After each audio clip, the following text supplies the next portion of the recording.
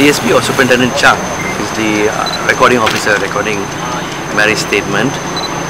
And what I told him just now, and I'll repeat it here as my view on what's happening so far.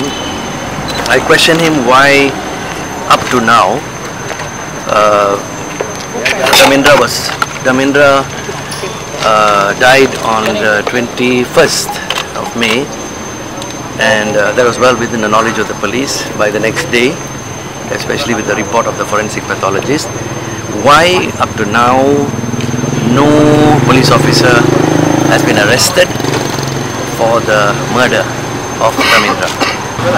You know, you simply arrest somebody as he voluntarily goes to the police station. Here the man is dead. We know he died in custody. We obviously know the names of the police officers who were responsible to lock up, but everybody's walking around free. Regrettably, the IGP has not even announced a suspension of those officers, not even a suspension from duty. So this is where we repeat again, for serious crimes like this, actually the police are again showing that they cannot function independently to investigate. This is why for many years now we repeat the call again. Cases like this prove again, yet again, this country needs an IPCMC.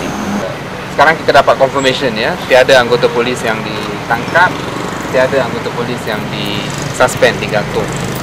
Soalannya, apabila Dharmendran membuat laporan polis dan pergi ke balai polis, beliau ditangkap dengan segera. Ya, isu pergaduhan kecil. Tetapi ini kes bunuh, sampai sekarang tiada anggota polis yang ditangkap. Saudara boleh tengok bezanya ya. Dharmendran ditangkap segera. Kes kecil pergaduhan. Ini kes bunuh, identiti pegawai polis diketahui, tapi tiada tangkapan sampai hari ini, walaupun dah berlalu seminggu. Saya, Dr. Shufeng, mengesahkan Dharmendran mati. Sebab utama kematian adalah multiple blunt force traumas. Signed by Dr. Siu, stamped by him, official document. Bila dokumen ni keluar? 22 Mei 2013. Hari ini 27. So maknanya melihat kepada the official document by Dr. Siu sudah mencukupi. Okay? Ini sudah mencukupi untuk menangkap semua anggota polis yang terlibat dan mendakwa mereka di bawah Seksyen 302 Kanun Keseksaan. Akhirnya yang bertanggungjawab adalah Menteri Dalam Negeri Zahid Hamidi.